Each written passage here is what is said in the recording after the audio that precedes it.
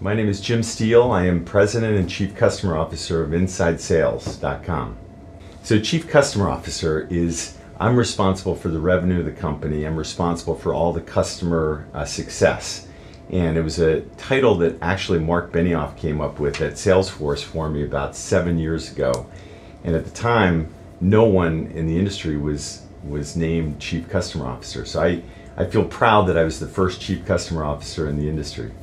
So InsideSales is a sales acceleration platform leveraging data science, predictive analytics, and machine learning to predict buyer behavior and then prescribe sales activities to actually help customers grow revenue.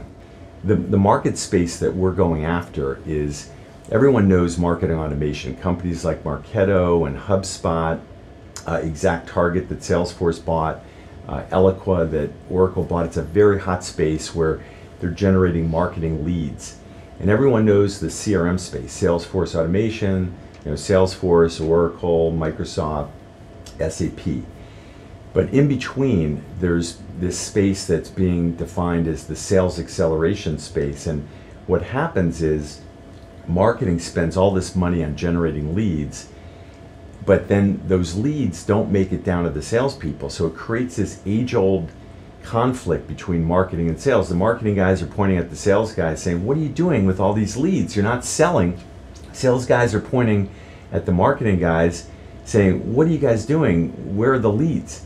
And what we do is provide visibility to those leads, and we score the leads. We drive the behavior of the salespeople to go after the leads that have the highest propensity to actually contact those leads and the highest propensity to close that business. And then farther down the funnel, we bought a company called C9 a year ago. And C9 is a high definition forecasting business that helps score the opportunities so your salespeople are focused on driving business where the opportunity to drive the highest results. So big data is one of the key industry trends right now that everybody talks about, but you think about it, over the last 20 plus years, these CRM systems have been spewing mountains of data. The problem is companies can't process all this data, they can't analyze it all, and more importantly, they don't actually take action on all the analysis. So what we do is we analyze the data in real time, and we help companies make decisions that will help them generate revenue. So predictive analytics, the reason that we are getting so much excitement around our model is our company actually started 12 years ago. And it wasn't until about 4 years ago where we had this critical mass of data. We've now got 100 billion sales interactions in our database and 110 million buyer profiles. And that's when the industry started to take notice and the investments started to come in. So Kleiner Perkins and Hummer Wimblatt and many other investors, including Salesforce and Microsoft, by the way, the first time that those two companies ever came together and did due diligence on an investment and actually co-invested in us, $60 million. Salesforce is actually our largest investor, but the reason is because of the data.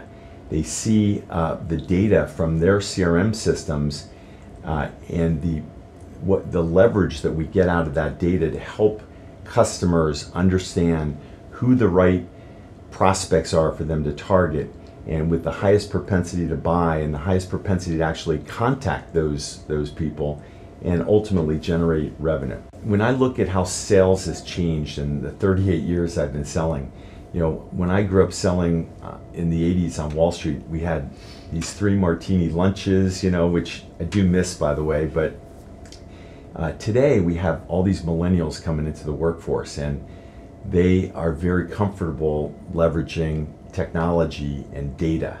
And they also like gamification. They like to be kind of compared against their peers, and they like real-time results to drive their behavior and to motivate them.